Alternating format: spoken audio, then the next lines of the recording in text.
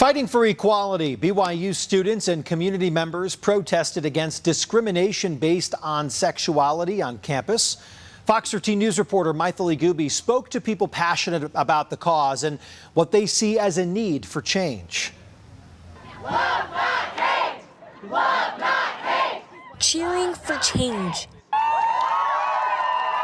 to help make BYU's campus more inclusive. It's all about equality, that we want to be treated the same as straight students and the same as any American. With pride flags, signs, and spirit, on National Coming Out Day, people took to the streets to help raise awareness about the challenges faced by LGBTQ+ students at BYU. That queer students are not allowed to date, where heterosexual students are allowed to date. Peer mentors not being allowed to disclose their identity, their orientation. There's teachers not being allowed to have too many safe space stickers or to have rainbows. The Black Menaces helped organize the rally because even though BYU is a private school, it still receives federal dollars. So they hope that every student there can have a right to express who they are. And so we want to end legal discrimination of queer students at religious universities.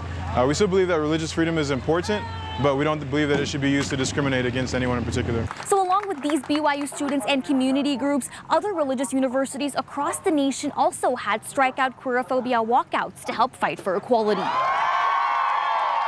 Nate Bird with Black Menaces says it's vital for people to see how important race is in the LGBTQ+ conversation and for all of us to support those who need it. A lot of times the face of the LGBT movement can be not as diverse as we want it to be, and we want people to remember that there are people of all creeds, colors, and sexualities as a part of that movement.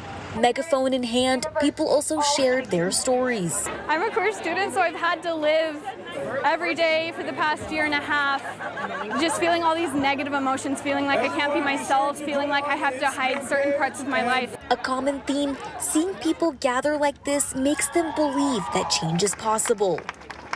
It makes me excited, it gives me hope for the future. I think this is a big deal and it makes me feel like I'm not alone. In Provo, I am Maithili Gubi, Fox 13 News, Utah.